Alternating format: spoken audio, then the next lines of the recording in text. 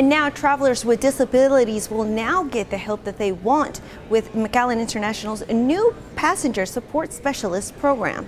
I'm going to offer you a cane here, okay? Oscar Garcia is a passenger support specialist at McAllen International Airport. His love for his job and helping others is what makes him happy. How are you doing, sir?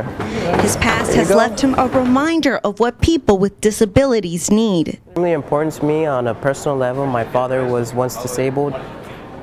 I saw how hard it is for people to be able to be out in public, and the process of a checkpoint is extremely difficult itself. A passenger support specialist provides assistance to people with disabilities and wounded veterans. They help resolve traveler-related screening concerns, letting them know what medications or injury-related items can be boarded, making it easier for all passengers through checkpoints, making sure they end up at the right place. The process of a checkpoint is extremely difficult itself with all the rules and regulations going on.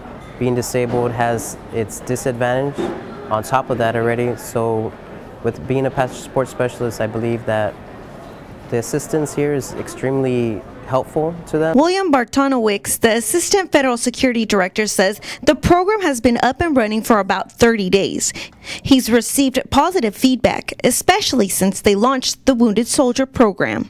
Everybody seems to be in support. I mean, anything to help our wounded warriors is awesome, and everybody's very supportive of it. I mean, the least we can do, I think, to honor them for what they've done for our country. You know. Bartonowicz says, although not many wounded warriors pass through, they're always ready to receive and assist them in the best possible way. Now, the program is established to provide a quick resolution to problems and to make these lines run even smoother. Reporting from the McAllen International Airport, Veronica Gallegos, Action 4 News.